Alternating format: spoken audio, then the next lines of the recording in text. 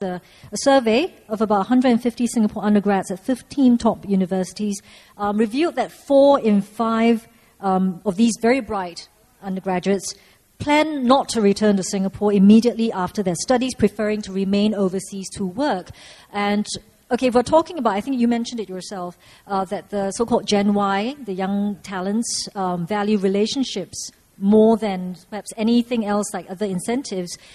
If they stay overseas to work, their relationships will be formed there. How much does it worry you that they might actually stay there and not return to Singapore to contribute? No, I have a lot of confidence about our young people overseas. In fact, I would encourage them to go overseas and venture and work overseas for as long as you think is necessary and as you think that you will actually be able to meet your own objectives.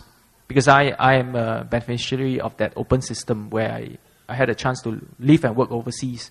And I tell you that the experience and the skill sets that you gain, you'll never be able to get it in Singapore. But you'll always remember to return. Why? Because your roots are here, your family is here. And I have confidence that they will come back end of the day. Well, there will be some that will stay there for a longer term. We have seen people stay 20, 30 years in countries that you never imagined they will stay that long. But they are not the majority. The majority comes back when there's an opportunity. So it's actually up to the leadership of the different sectors and the government to create the platform, that opportunities for them to come back. And for them to be able to own a stake here and contribute. In fact, everybody owns a stake, overseas or not. So I could share this with you. It's a program that I'll launch on Monday, but I can share this here. This individual, he's in a multinational company, and he runs that multinational company, Asia Pacific. He's not based here. He's based in Hong Kong. But Singaporean, based in Hong Kong, in his 30s, one of our young business leaders.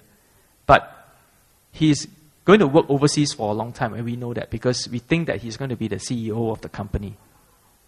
And the thing is that we continue to keep in touch. What happens is that he developed a program that is to mentor business executive that wants to get ahead. And he actually encouraged a lot of the other overseas Singaporeans that has been successful in business to actually be part of this program. And he designed and developed this program here. And he flies back.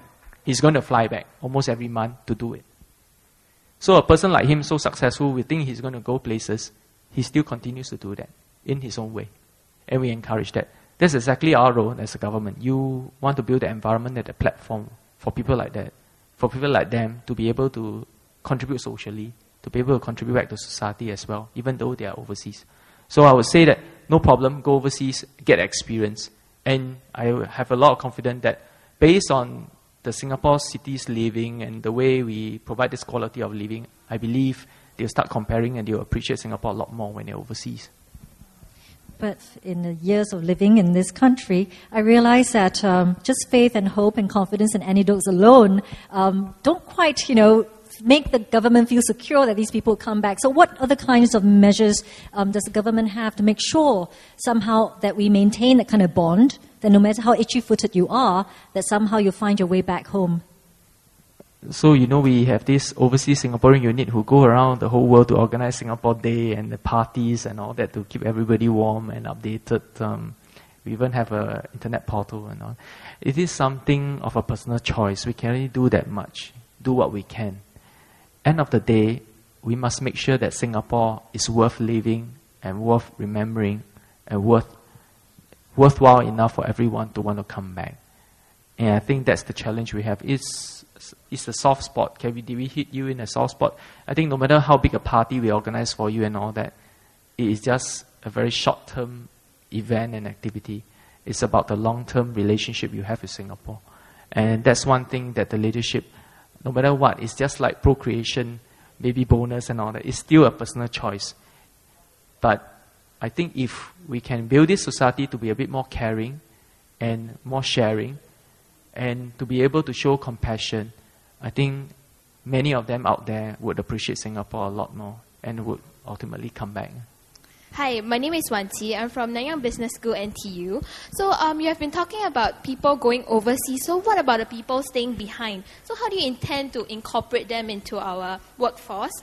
And eventually the Gen Y will take over the reins of management. So how do you intend to smoothen this transition from the baby boomers and also the Gen X into an era of the Gen Y? Singaporeans are always included in anything we do, isn't it?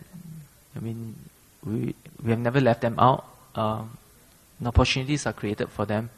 I think the issue here is the expectation again. It's whether you want to come forward, you want to grab that opportunity, or you want it to be given to you. There is the difference there.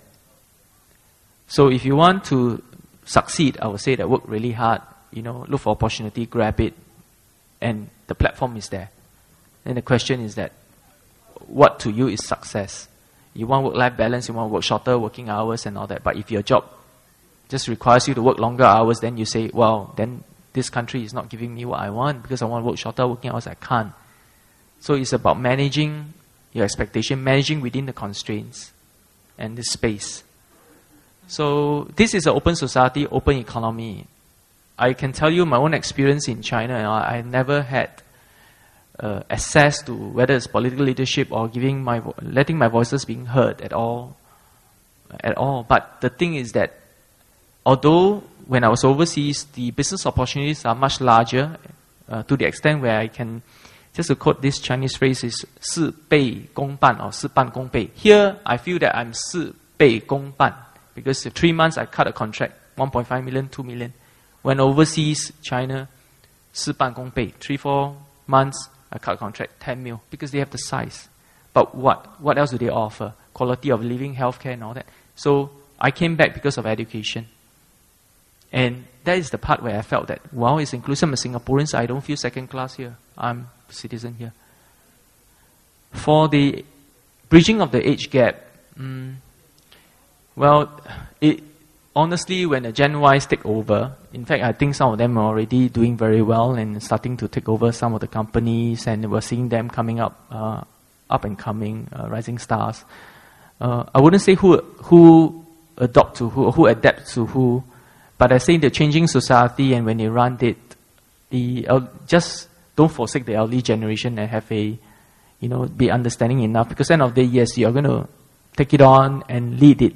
It's about adapting to it, and it's about accommodating everyone, being inclusive, and that's exactly what we're doing today, having so many elderly policies today to take care of the elderly, and to make sure that everybody still have a place, still have the platform, still have a job, still have a home. So Singapore government provides the basic need, jobs, housing, healthcare, education, wherever it takes, we try to provide the fundamentals.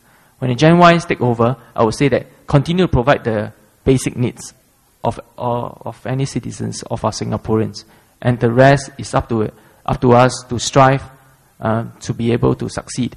But if you say equal pay, everything equal, then we either become equally rich or become equally poor. I don't think that's the system you want.